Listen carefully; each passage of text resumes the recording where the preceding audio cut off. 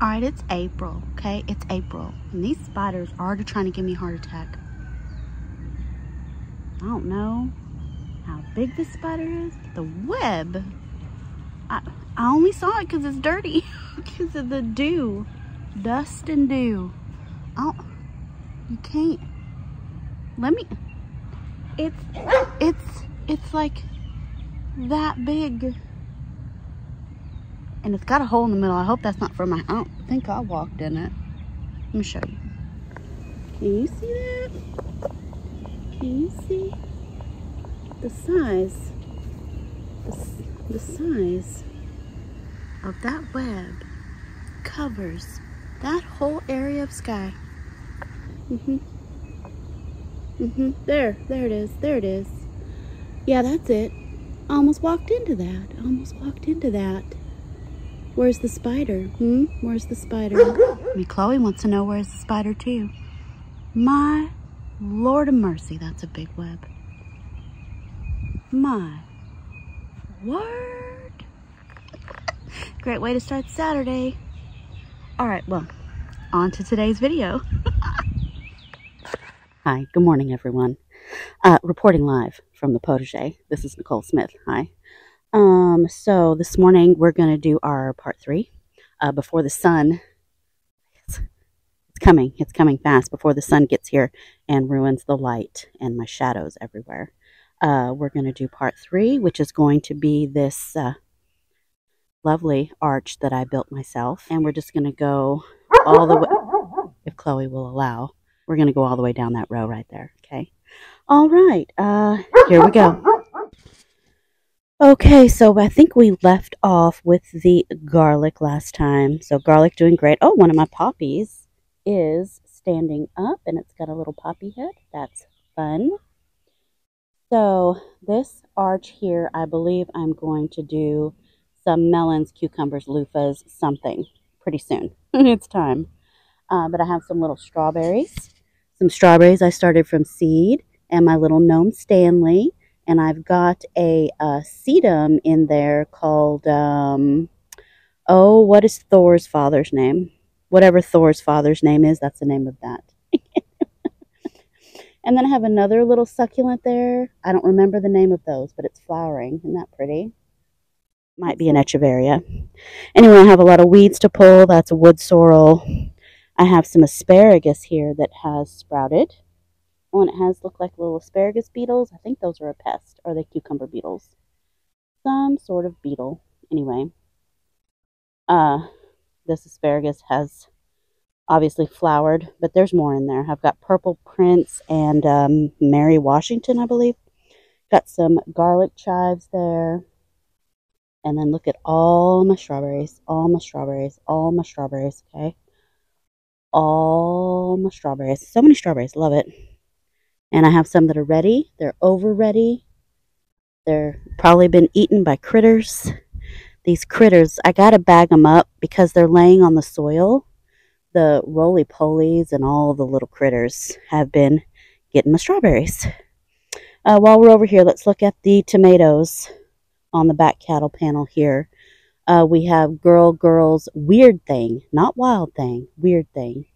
And it is flowering. There we go. Next, we have Cherokee Variegated. Cherokee Variegated. It is also flowering. Wonderful. Next is Starfighter Beefsteak. Don't see any flowers yet. And it's not a very strong, it doesn't look as strong and as robust as the others. Last tomato back here is Evergreen. So this is going to be a green one ripe. And we have flowers, if you can see. There they are. There's the flowers spotlighted. More garlic chives. So many garlic chives. And Bermuda. That's Bermuda making an appearance. Alright, so not a whole lot in that area. Here I have a giant ground cherry that's starting to get that green color again. I think they were turning purple because they were suffering. No, they're stressed. So now they're starting to get their green. So those are giant ground cherries. And then I have sweet banana peppers here. I have 3. And I did let one make a pepper, which is why they look sad and stunted now. They need fertilizing. We have had some cool mornings, which I think is stressing them. There's a zinnia volunteer from last year. I have dill. This is dill. Back there's dill. But that is fennel. And you see they look very similar. The dill has more of a bluish hue. And then the fennel's more green. And then I have more dill right here. And then this little patch of lettuce is my Satin Sheets Farmer's Market blend from Botanical Interest. One of my favoriteest lettuce blends of all time. How gorgeous they are. And I need to pick them. Like this weekend has to be the weekend. We got up to 86 or 87 yesterday. So it's lettuce season is over. I have some stunted red acre cabbage. They never did anything. From the time I took them out of their cell trays and put them in here, they just kind of sat and stared at me like, dude, you messed it up. You messed us up. We can't grow. And that's what happened. They didn't grow. My salvia, Veronese. Blue Better salvia that I have all over the garden. Just self-seeded. I didn't put that there. Well, maybe at one point I did, but I didn't have to re-put it there. It just put itself there. They just put themselves there. And then my whole mess of peas. Yep. My whole mess of peas. It looks like it's time to harvest a smaller mess. I got a small mess ready. Love that. My quarter-view cabbage. Stunted. Just stunted, mistreated, misplanted, and they're not going to do anything. That one I might leave that one. But all these other ones are coming out. Same with the lettuce coming out so that I can plant all of my stuff for late spring and summer. I've got okras, I've got watermelons, you know, all kinds of things. Back here's more weeds. The dump truck. I don't know if you can hear that. More weeds. And see all of that ferny green? All that ferny green? Yeah, you guessed it. It's frickin' tick seed. Frickin' forest of tick seed. So all that's got to come out. I've got squashes planted in here, but you can't see them for all the tick seed. And, well, because they're all stunted and something is still not quite right with the soils. Still not right. I don't know what else to do. So, like, here's a Caserta. I planted it almost 2 months ago, February 2nd. Look, that doesn't look like a 2-month-old squash. That looks like a 6-week-old squash, maybe, or a 4-week-old squash. That's dumb. Yeah, I had a whole video planting squash, and I didn't post it, and probably a good thing, because they're all stunted, and they're all not doing anything. Okay? Okay, enough on that. This is my fig tree. This is my Celeste or Turkey, because I lost the tag. It's one or the other. Look how big and beautiful. Those leaves are the biggest I've ever seen. This is my third or fourth year. This was a gift from a subscriber that lives in the area. Hi, Johanna. Hello. So yeah, there's that in the pot. This pot's empty because I'm going to put squash in it this weekend and cover it with row cover to keep the vine borer off of it. So we're going to try squash in containers and get them covered because obviously my early attempt at squash failed because the squash failed. So forget trying to plant them in February. I could have had squash if I would have had the right conditions and willpower. Oh, I almost forgot about a tomato that's hiding here. When I take down all these peas, I'll be able to see him better. This is the Ivuntian Giant. I'm hoping to get like a 2-3 pound tomato, even a 1 pound tomato. There's the tomato mixed in with all that mess of peas right there. So anyway. Oh, and there's another dill right there. Oh, and marigolds that reseeded from last year. So lots and lots of French marigolds. I planted seeds from a packet one time. I've never had to buy marigold, not this kind, ever again. I'll have it forever. If you need seeds, let me know. I got millions. In this pot here is my Bliss Parfuma that I grew from a cutting. It was blooming a few days ago. That's done. And then I have this nasturtium that I'm finally seeing from Botanical Interest. I think it's called Purple Emperor or Purple Prince or something like that. Anyway, it's supposed to be a purple nasturtium, pinky purple. We'll see if it does anything. It's looking a little stunted. And then in this container here, I have some micro dwarfs. I have Schneegerjerk. I have Jip and Jananki. It's Jip and Jananki. Jip and Jananki. And then Purple Boy, a little purple tomato. So, this one is my Groovy Tunes micro dwarf. Finally have some flowers. Yay. So excited about it. And one of my poppies from Antique Rose Emporium. And I think this succulent I got from Cece over at Cece's Texas Garden, I think this is like an ice plant. I think it's a type of ice plant from what I've been able to research. And then my Munstead lavender that I potted up, I really should cut it back. Candace over at Elder and Oak said to, you know, pinch it, and that way it gets bushier and fuller, and I need to do that. These ones also probably. It just takes guts. It takes guts to pinch them. I need to do it. I'm thinking about it. Thinking about it real hard. Okay. Here I have my pawpaws that I grew from seed. They survived winter, leafing back out. This one I thought was dead, but there's a little leaf. So make sure before you chuck a plant that looks like this, do a little scratch test. And if you see green, it's still alive, okay? Then I have my big Italy parsley that's looking not so big. It's pretty small looking parsley. Anyway, there it is. I'm growing it.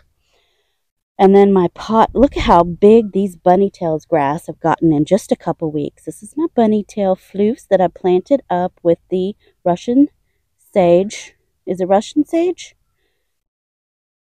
I don't remember the name of this plant for whatever reason. I think it's Russian sage. Anyway, and I have, oh, and yeah, and there's a little lavender. I planted a little lavender in there too. And then this pot here, more bunny tails floofs. And then my flamingo, pink flamingo. How gorgeous. I need more pink flamingo seeds for sure. That's beautiful. On the table with my water. This is ice water because it's early. It's early. Let's see, in this pot here is sweet marjoram. Looking a little sad. That's okay. It'll perk back up. And then I have my 3 pots of Munstead lavender. I need to either pinch them or stake them up. One or the other. Something's got to happen. A little floppy. Oh, and I have some Russian kale, red Russian, that is ed up with looper. Yeah, cabbage looper. You know what it is. My lamb's ear, since I potted it up last video, I don't know. Lamb's ear, looking beautiful. It's like doubled in size. Beautiful. My horehound, it's doing nothing. My horehound hates me. It's been stunted like that forever. And then this is some English thyme or common thyme that I grew about 2 years ago. It's been overwintering. Looking lovely. And then my tall Vera lavender. So I just did that like a week or so ago, so it's still settling in. And then I brought out my 2 orange hat tomatoes that were in my office all winter. And you're like, hey, Nicole, orange hat tomatoes. I didn't know they had burgundy red foliage and flowers. Well, that is the red spike amaranth that reseeded itself in there. So I need to dig out those seedlings and just kind of place them about the garden. That's what needs to happen there. But this little plant stand I got for free from my friend Astrid when she was moving. I got that table for free, and I think I paid $3 for that table. So, and then I got that little table from Uncle Woody. Yeah, a couple years ago. All right, moving on down. My chair where I can sit and observe my kingdom. I know, it's looking beautiful. It's looking beautiful already, so early.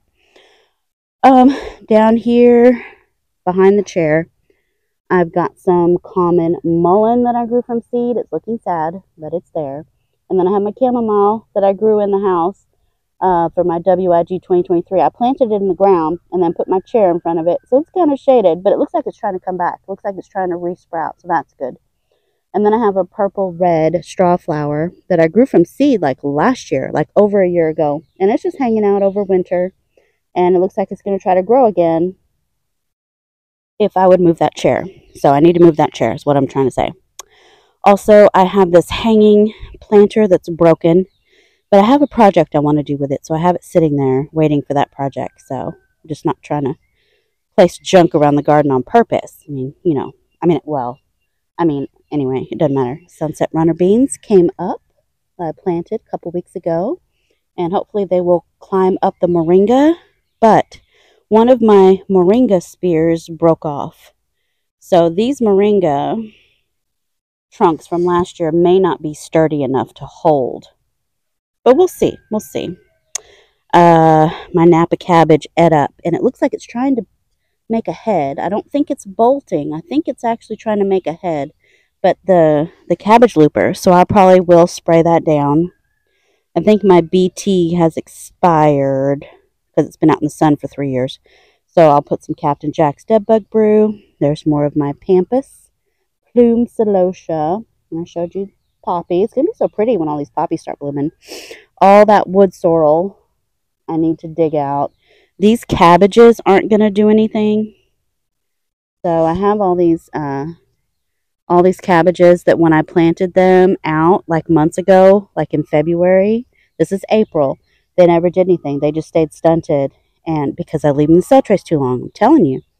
More Napa cabbages. This is the Michelle. And I think this one is bolting. Yeah, it's not heading up, it's bolting. So we'll take that out. Take out all the collard greens that never got any bigger. They never got any bigger than when I planted these, I think, in November, maybe. They're stunted, okay? So don't let your plant sit in cell trays forever because they'll get stunted. And, of course, I have some junk over here because I was working on cleaning out this bed and doing the cardboard, which I still haven't finished. But anyway, it's fine. Anyway, these were Georgia collards, and now I'm going to take them out.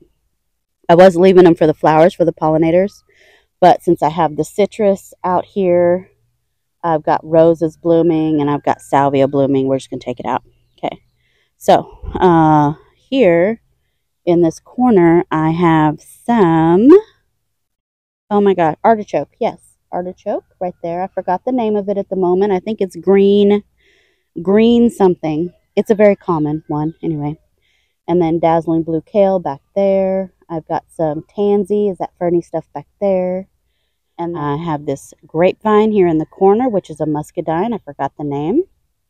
I have 2 different kinds of muscadine. I have this muscadine here.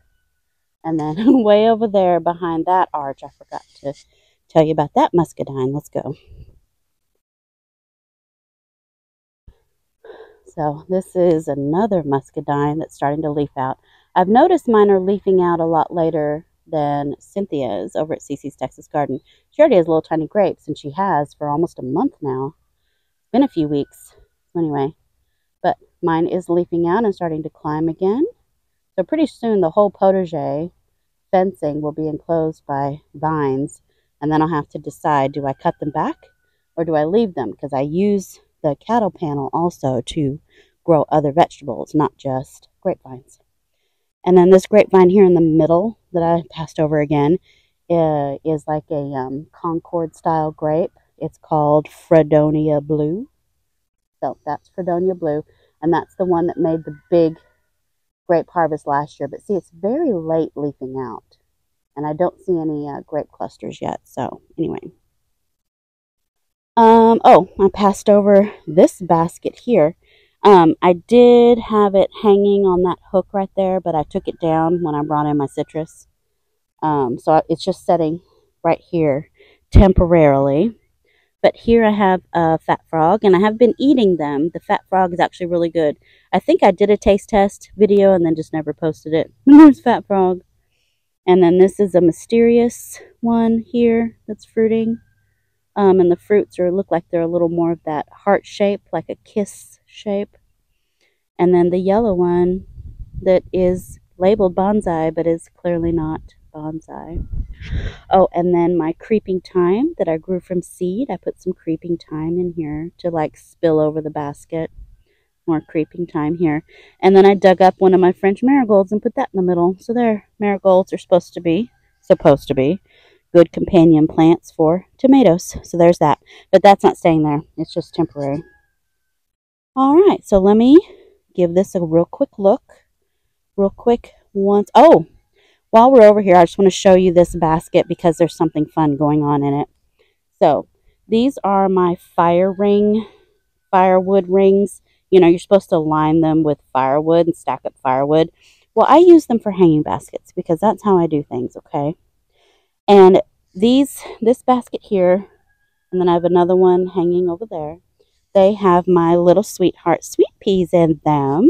And I just noticed this morning. Look, I got a little sweetheart sweet pea. How fun is that?